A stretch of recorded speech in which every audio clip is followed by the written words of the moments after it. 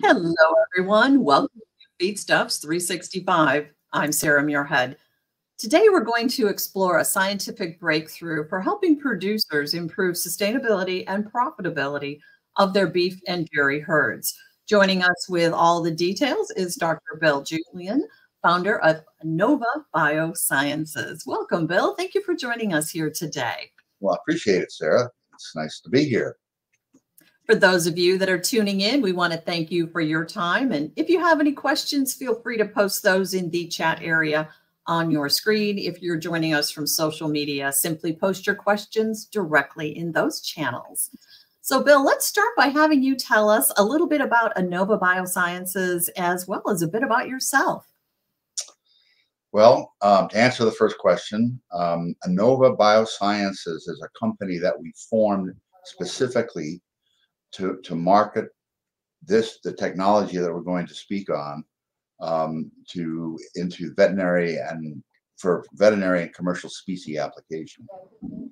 It was formed about 5 years ago, and it's actually one of 4 companies that we control or we interact with. As for me, I've been around since Hector had a pup. We were just reminiscing, Sarah and I, about the old days when my hair was blonde. Yes, we were. I graduated with a doctorate from the Ohio State University. That's when we figured that Sarah was about 12 years old then. I went on to get a degree in veterinary medicine, and for the last 40 some odd years, we've been involved in doing research and applied biotechnology for veterinary and commercial species application. This project, the Promogen technology, is one that we've been working on for the last 10 years, actually. And it's I've been involved in a number of research projects that culminated in successful commercial applications, but this is the one that I think is the most exciting most interesting to me of all those projects. So you talk about how there's stress-resistant biomarker proteins that are present in specific cattle populations. First of all, how common are those proteins in cattle, and what exactly does that mean? Well, to start off with, these proteins are found in all mammals, from shrews to blue whales. They specifically, when we started this project, or the core science of this project was actually to develop a tool for human medical research, and we continue down that path.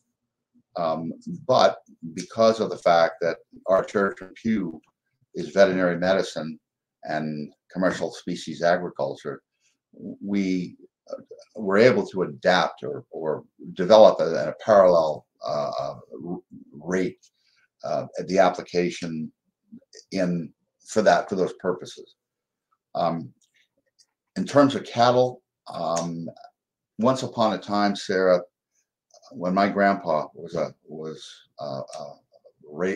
rancher, I think everything on the farm basically produced these proteins at amounts or physical levels that were needed to allow these animals to be successful. What's happened in the last 40 years, inadvertently, because of the way we've selected animals, some percentage of the population has lost the ability to produce these things in physiologically effective levels. So what we know today, there is about, on average, it's just a general statement, and we've tested thousands of cattle now, all breeds, both dairy and beef, and about 30% of the population that we've tested do not produce these things at effective levels. So would you say dairy or beef? I mean, is it 30 for both in terms of, or do you see dairy having more of these proteins than say beef? Is it comparable, or is there a difference? It's the opposite. Actually, there's a greater problem with a lack of synthesis, for lack of a better term, on the beef cattle side as opposed to dairy. And there's some reasons for that. Now, this is all my opinion, and people can shoot holes in it. But basically, when you're breeding dairy cattle, you're breeding for one trait, basically. That's productivity, and you're breeding for casein yield. Unfortunately, with beef cattle, we're breeding for 17 different things that are physiologically in juxtaposition, and so it's become more of a problem. And the criteria for selection in beef cattle have changed as a result of what the market demands. And so today, and again, these are general statements, the objective of beef cattle raising or breeding is to breed for rapid growth and frame size. And that has presented some problems, actually, physiologically, as a result. So how does your test work? How does it? What do you do? There you go. Well, we're actually testing for 3 proteins that are produced by specific cells in the body, and so we can measure these in saliva and semen, uterine mucus, respiratory mucus. We can measure them in rumen fluid. And the test itself is an ELISA-based test. We, in conjunction with the medical school here, University of Nebraska Med Center, actually specifically Dr. Tom McDonald, who was who originally identified this protein. That at that time he thought that there was only one. We subsequently have found out that there are 3. But in his original work, he discovered it, characterized it in bovine colostrum, and basically developed an antibody. Took him 3 years to do this.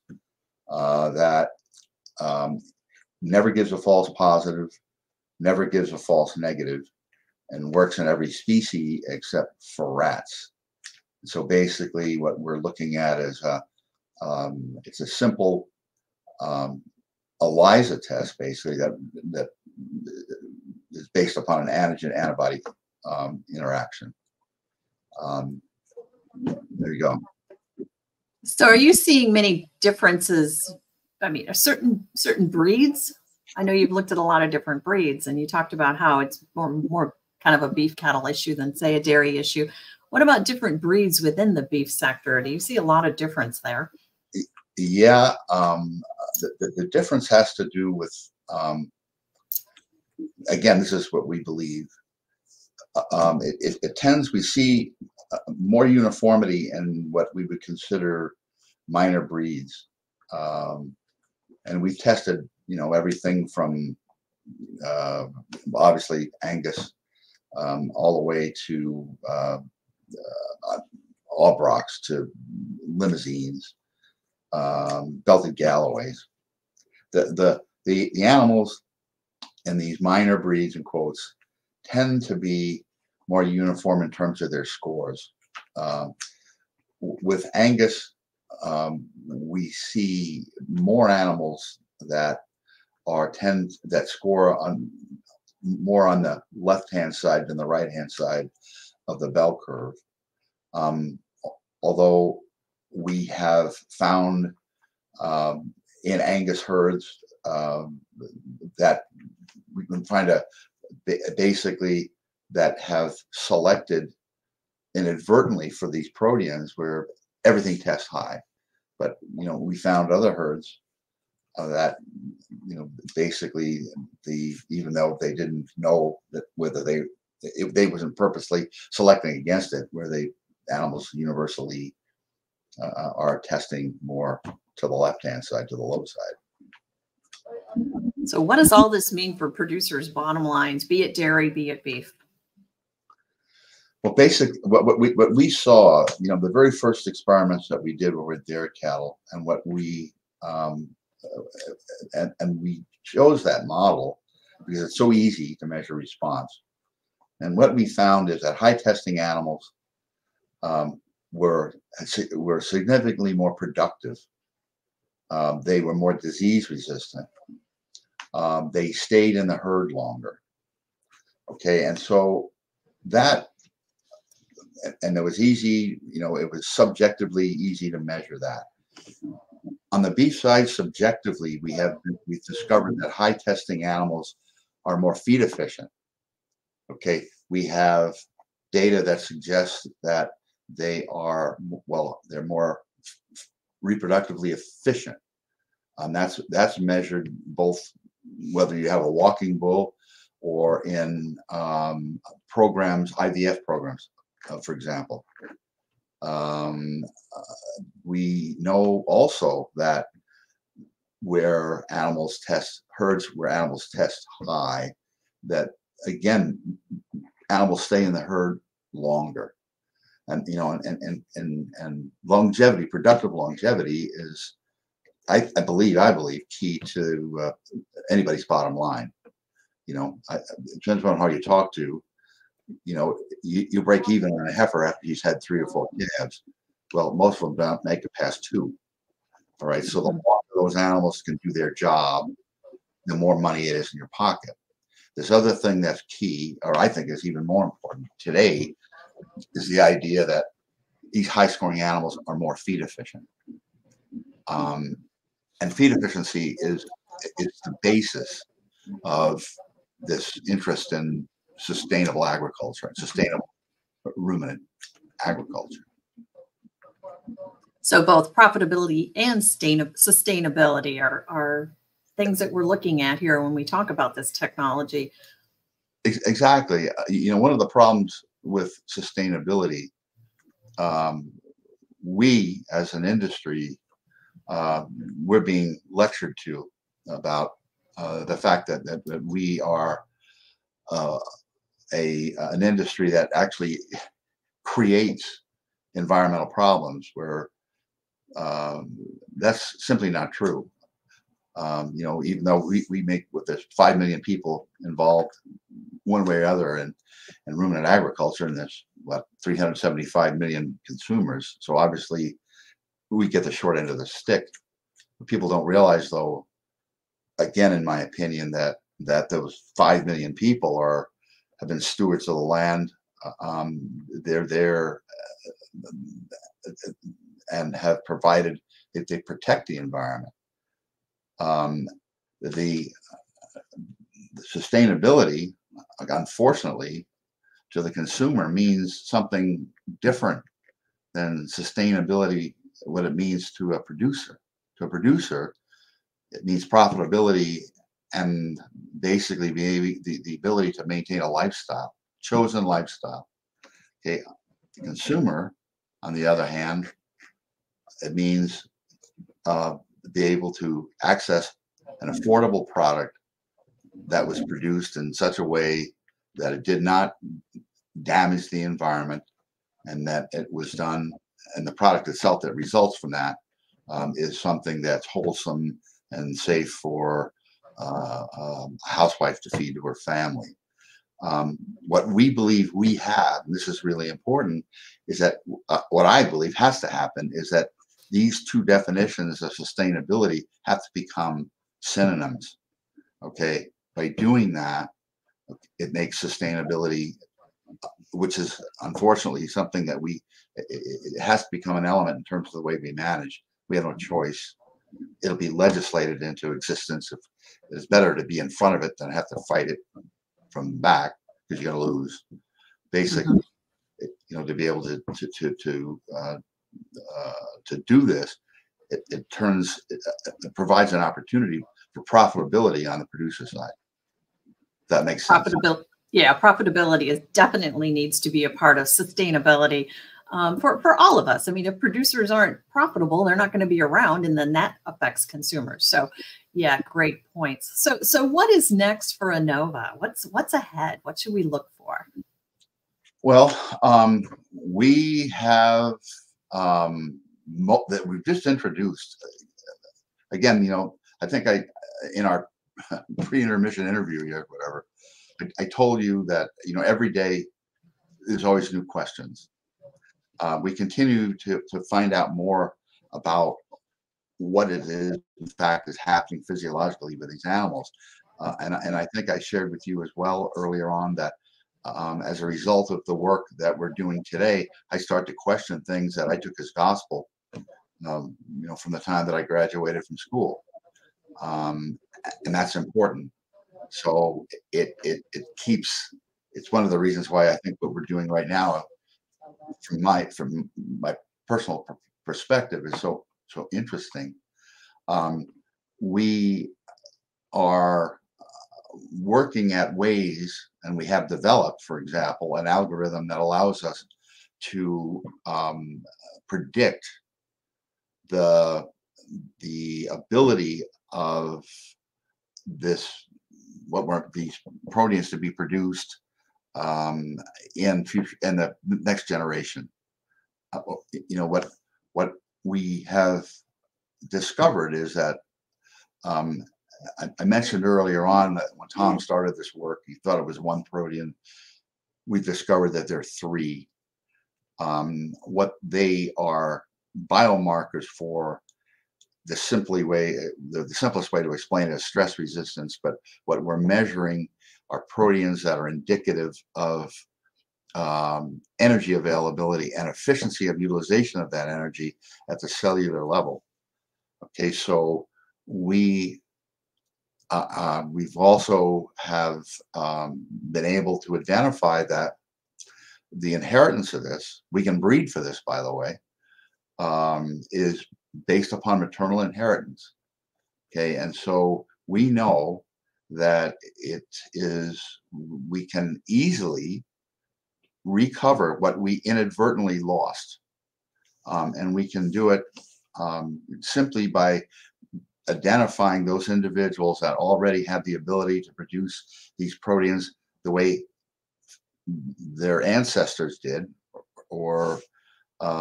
and by mating those animals, we can restore this physiologic fact that I think is bottom line to profitability and sustainability. Again, I hate to keep hitting that nail on the head, but they're important. Really about moving the industry forward is what I'm hearing. Exactly. I mean, there's, if you look at what DNA and genomics has done, it's been a very useful tool. Okay, what we've discovered is a physiologic way of enhancing the value of DNA and genomics testing. And that again is the other thing. I think I mentioned to you, most of my colleagues, in quotes, they're either dead or retired, so I don't have a lot of people to talk to. But the people that I do, we sit around and spin yarns. What we agree is that some of what we've discovered, it makes us question or is repeating things that I took as gospel when I graduated from school. That's what science is all about. Okay, that's how you go forward. It's always the next question, answer the question. I live in a world that I believe I have to, based on what I do, is that a glass half full. It's not a glass half empty. And that's what science is. It's a glass half full. Okay, why not do it? Rather than tell me don't do it because for no reason. So anyway. Yeah. We've always done it that way. It's not the answer. And that's bullshit. So